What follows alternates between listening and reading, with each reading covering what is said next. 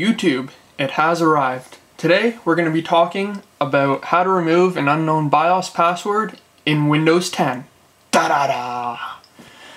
Anyways, there's a few things I want to make clear because there seems to be a lot of confusion in the last videos, which are how to remove unknown BIOS password in Windows XP, and then how to remove it in Vista 7, 8, and 8.1.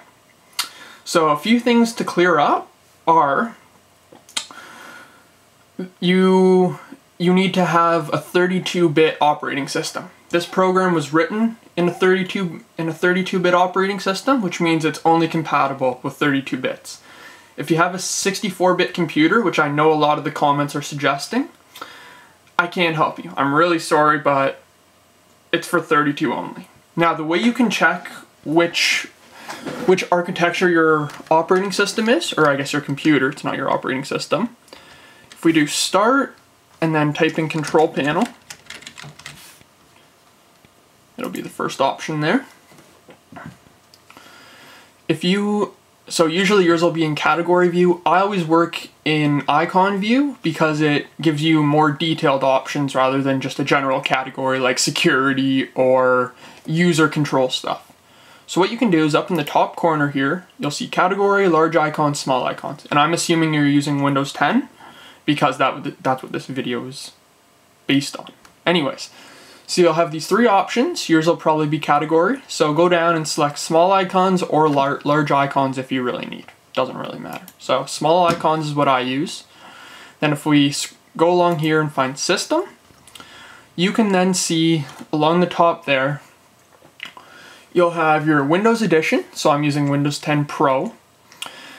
And then you'll see under the system category there, you'll see processor, installed memory, and then system type. Now this is where you'll find that. So mine is 32-bit operating system, 64 base processor. So actually, I have a 64-bit base processor instead of 32, which will appear, you'll see commonly, instead of 32, it'll actually be 86. That's just what they chose. Doesn't really matter.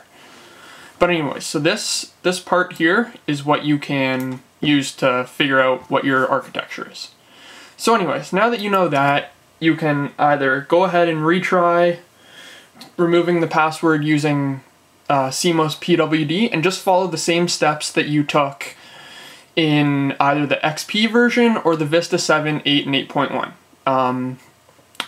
The Vista 7, 8, 8.1 is the one I recommend because it'll show you on a more up-to-date system. But if not, I mean, if you have XP, then follow the XP one. Plain and simple. Anyways, moving on here.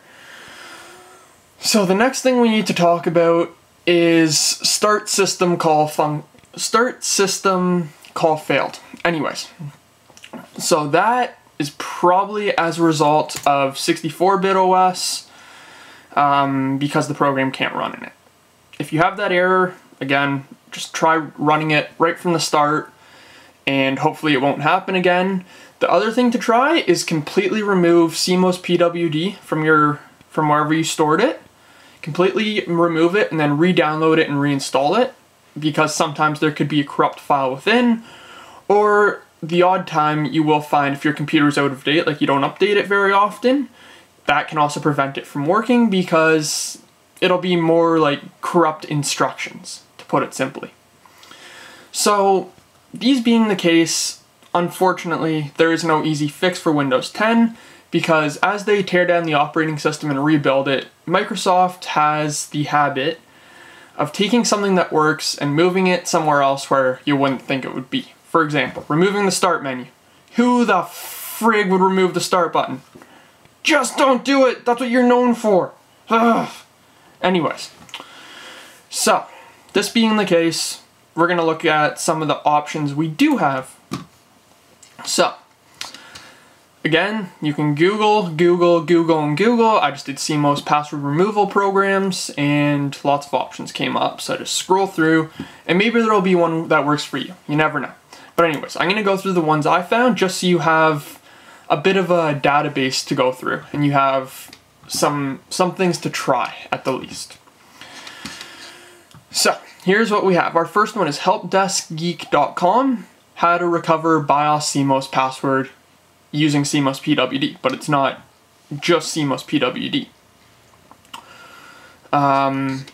What we have here is instructions on how to remove it using CMOSPWD. The unfortunate thing here is if you're like me and you have a Toshiba, which is the main one I use, you'll notice that, so it's going to tell you to go to the directory, so C/ or wherever it is, CMOSPWD, and then go to the Windows directory and go back to command prompt and run CMOSPWD_win.exe, and that's going to bring up this that you see here. However, if you're like me with Toshiba, and you can see it here too, not all the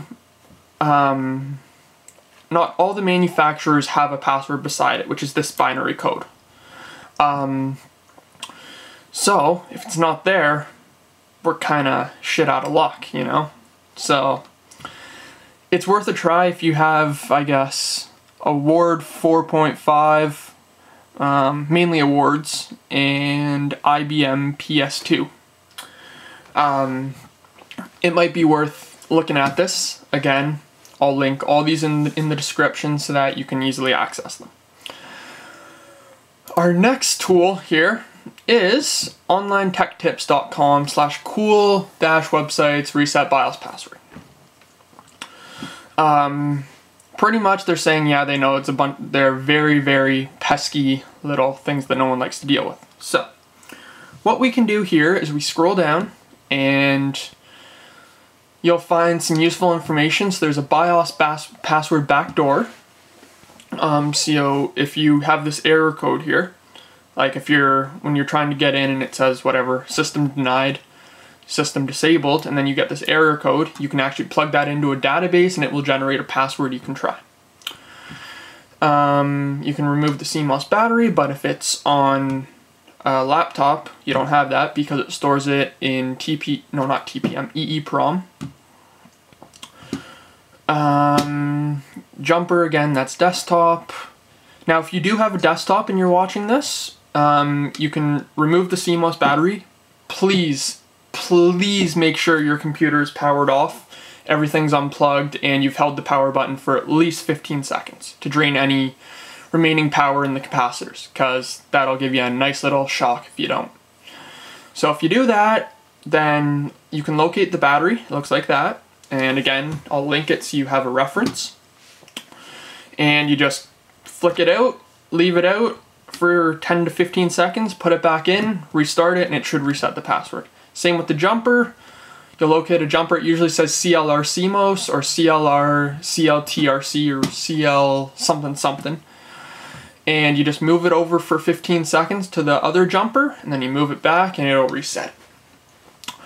Sometimes manufacturers, this is method 4 now, sometimes manufacturers will make a default password, so it's almost like a master password that gets generated, so that in the case like this where you forget the password, you can actually go to their manufacturer's website and recover it, like get the master password and get in through the back door, we'll call it. And our method 5 is what I've been demonstrating, which is CMOSPWD, but it's not working in Windows 10 because we ran into a programming conflict, we'll call it. So this is definitely a good one to check out. It's got some great options, but if like me, they're not going to work because it didn't work. I don't have a desktop, and we don't get an error code on Toshiba. It just doesn't work.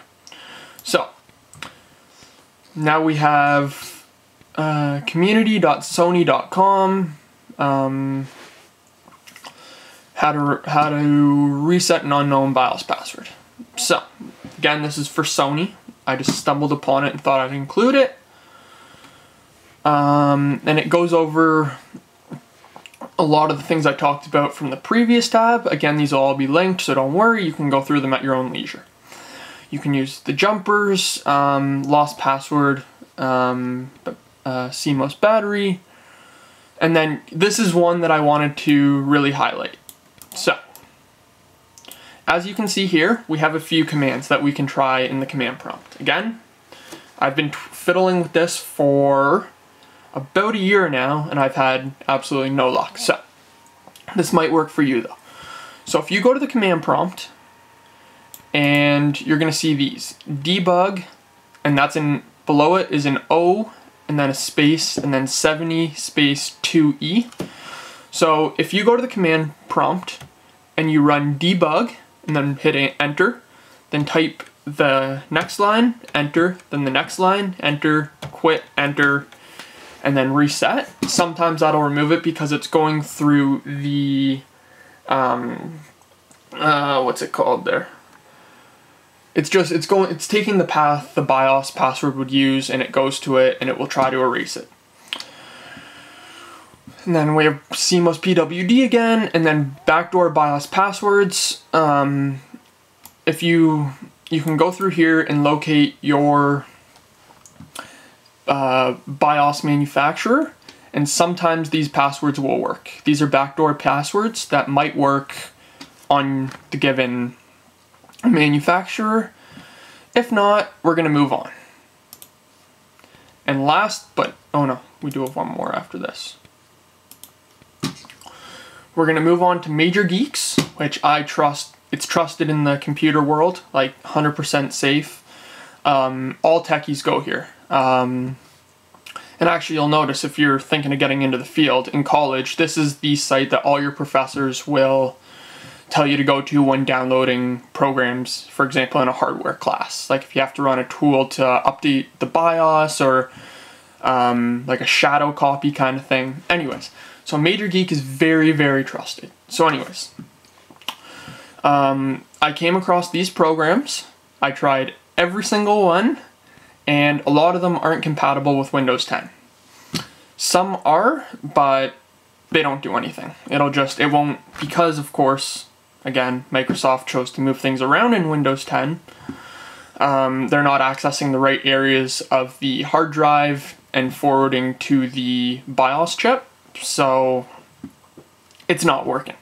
But again, if you're really needing it, it's worth a try. It won't harm your computer, and they're quick and easy to use. And then last but not least, I came across this final one, which I think is also worth mentioning. It's gonna have some information about generic backdoor passwords. And then if you can boot into Windows, here's another little program that's worth trying. I didn't have luck on it on Toshiba, but HP might, Dell uses different hardware, so it's all worth a try. Just, it doesn't work on Toshiba, and I tried multiple versions, actually, and I tried Acer too, and I didn't have any luck with that. So what you can do here is download this program called CMOSPWD Animator. It's completely safe, don't worry, I recommend this link to avoid any conflict. And it's gonna have warnings, but you just want to proceed. It'll walk you through it. There's also a text document, and if you can't boot, it's gonna come back to the system disabled. If you have that code, you can plug it into this generator website, and then it's got CMOSPWD. So again, unfortunately, I don't have good news for you as far as Windows 10 goes, but those are a few things you can try. It's definitely worth looking into. It doesn't cost you anything, and they're not complicated and very easy to go through, and there's always text documentation and resources online that you can follow. If you have any questions, comments, concerns, don't forget you can leave a comment down below. If you're new around here, don't forget to smash that subscribe button. And don't forget to give the video a like, as your feedback is very helpful. And until next time, we'll see you later.